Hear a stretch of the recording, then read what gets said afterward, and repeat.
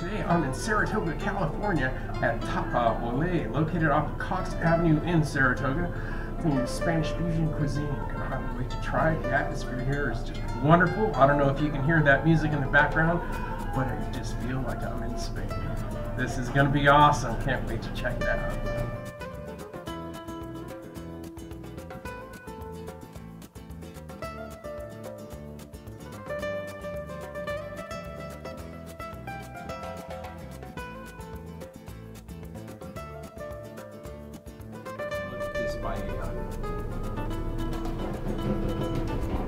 I don't know whether or not to eat it or frame it.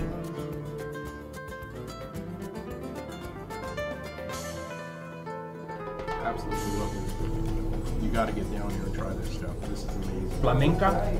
Eggs with verdura, vegetables. For those of you out there who are of Latin descent, this will definitely remind you of a good old-fashioned breakfast at home.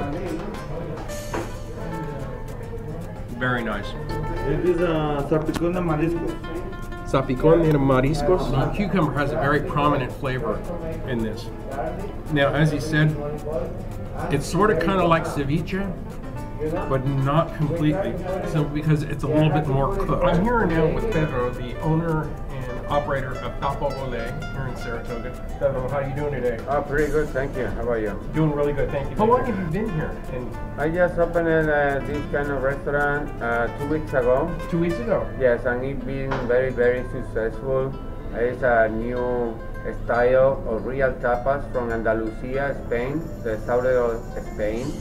And this is a homemade traditional Andalusian. We're going to do also some shows of flamenco. Oh, you're going to do flamenco shows? Yes. Wow, oh, I can hardly wait. Did you hear that, ladies and flamenco?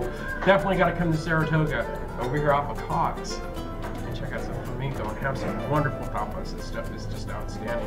Pedro, I can't thank you enough for your time. It's just been marvelous.